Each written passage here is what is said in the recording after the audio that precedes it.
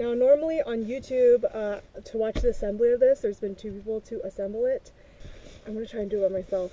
I hope the only difficult part is carrying these bags because it was so freaking heavy to put into this car.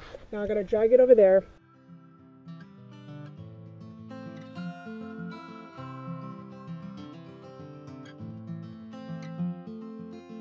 This is the first bag, the heavier one, so I know.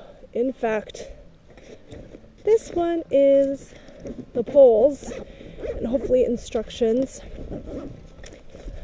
And it's recommended to lay everything out, so why not do that?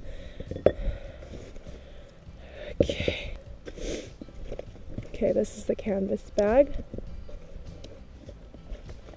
Huge canvas. This might be so heavy. That's why they need 2 people to put it up. First, I laid everything out to make sure that we had all of the poles and connectors that were supposed to be included in the package. Next, I positioned all the poles and connectors where the roof and legs will be.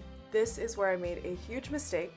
I accidentally put the roof poles where the legs are supposed to be and the leg poles where the roof poles are supposed to be. Finally, the frame of the tent is all set for the canvas. The instructions say to do one side at a time. That way you can install the legs to leverage up the weight of the tent. That took 3:45. I think I started probably around 1:30. So this took, what, 2.5 hours? I have to count with my fingers. 2.5 hours to put together. And that's only because I, took some breaks and I messed up some of the poles.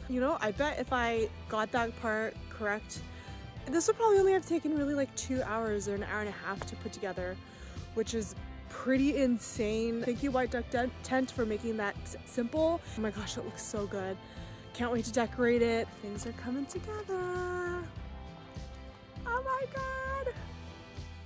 Thanks for watching. Don't forget to like, share, and subscribe. See you next time.